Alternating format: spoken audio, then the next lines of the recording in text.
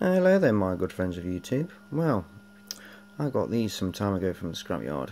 I've been meaning to make a video and show you guys, and I've got quite a few of them, probably about 30 of them, something like that. I'm not quite sure what they're used for, if I'm honest.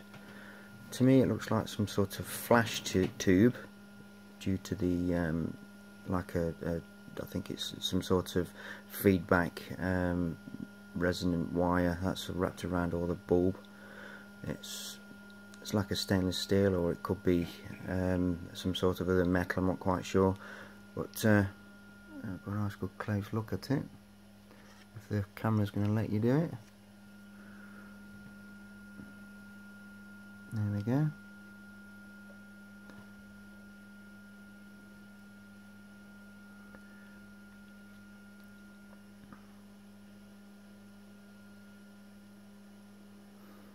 So I'll get it on the, I've got a little bit of a ZVS and flyback built into this little unit just here, and I'm going to put about 10 kV through it and I'll show you what it does. I've got my wife next to me. I don't think any of you have actually seen my wife. I don't think they want to. Go away.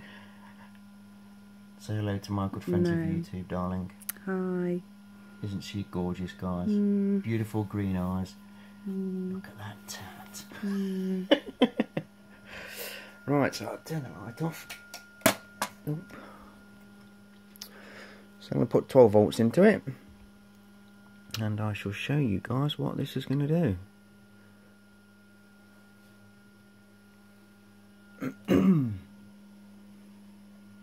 There we go.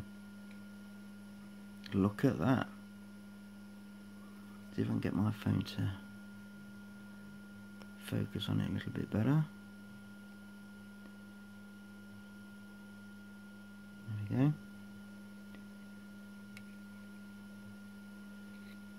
Isn't that gorgeous, guys?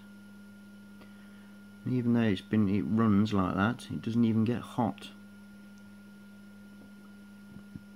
I don't know, I'm not quite sure what gas would be in there.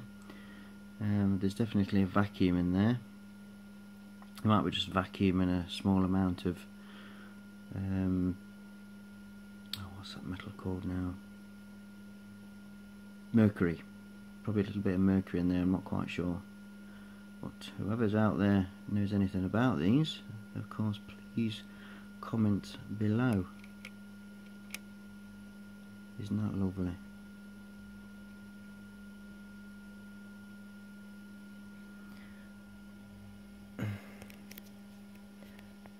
Phone. Looks amazing, doesn't it? So I thought I'd share that with you then, guys. So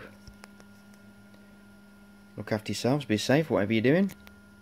Speak again.